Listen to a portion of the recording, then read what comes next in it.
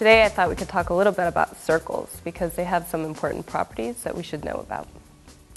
So the first thing is we know the area of a circle is pi times r squared. So this is important because if we know this, then we can remember that as the radius gets bigger, the area gets bigger because they're directly related. Another important thing is the circumference of a circle. The circumference of a circle is just the perimeter. That's just the name for the perimeter of the circle, so it goes all the way around. One more thing is chords. So chords are just a line that pass through a circle anywhere but through the center. So they could pass in any direction as long as they touch the sides of the circumference, but they don't go through the center because that would be the diameter.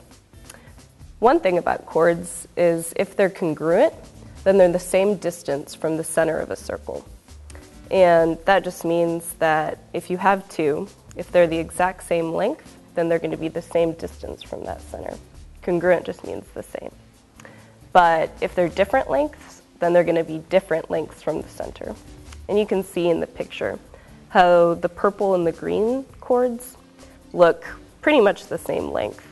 But you can see in the second picture how they're definitely not the same length. But in the second picture, you can see that one is farther apart from the other. The green is farther apart from the center than the purple one. If we have two chords intersecting in a circle, that means that the two segments the product of them is going to be equal to the product of the other two segments. So you can see in the blue and the orange circles, you have A and B. If you multiply those two lengths, let's say they're 1 and 3, and C and D are going to be equal to that product. And the same with the orange one. So let's say C and D, C is 2 and D is 1 maybe. So 2 times 1 is 2, and A and B is going to equal 2 also when we multiply those two lengths together. And as long as two chords intersect anywhere in a circle, that's going to be true. So we don't really need to prove that, but we can just remember that that's always going to be true. And one more thing has to do with an inscribed quadrilateral.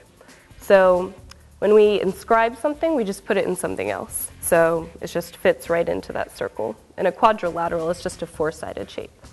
So we have this four-sided, sort of like a trapezoid inside the circle. And the opposite angles in that are going to equal 180 degrees. So here we can see A and C equal 180, and B and D equal 180. So that's also called supplementary. When two angles equal 180 degrees, that's called supplementary. And we can prove that, but we don't really need to also. One more thing are arcs. So arc in a circle is just a part of the circumference. So it's like a piece of pie or a pizza slice. It's just a part of that circle. And they have an angle measure and a side length. So we can figure out other things about the circle if we know things about the arc. So let's look at this example. We have 40 degrees is the angle measure, and we have the radius of the circle. So let's figure out what AB is, how long that is. So we can set up a ratio because we know the formula for circumference is 2 pi r. So let's say AB over 2 pi r equals 40 degrees over 360, because that's how many degrees are in a whole circle. So we can plug in the radius because we know it's 6 inches.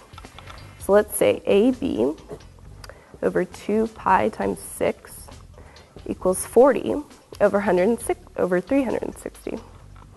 And now we can just cross multiply to figure out what AB is. So we cross multiply, and AB equals about 4.2 inches. So we figured out the length, but what about if we want to figure out the degree measure? Let's figure out how to do another kind of ratio. We just set it up the same way in this next example. And we want to say S, because that's the length of the arc, over 2 pi r equals theta, this missing angle, over 360. So now we cross multiply again, same thing. s times 360 equals theta times 2 pi r. Now we divide by 2 pi r to get theta by itself. And we figure out that theta equals about 76 degrees. So we can figure out any kind of measure as long as we have a radius and an angle, or the arc length and the radius.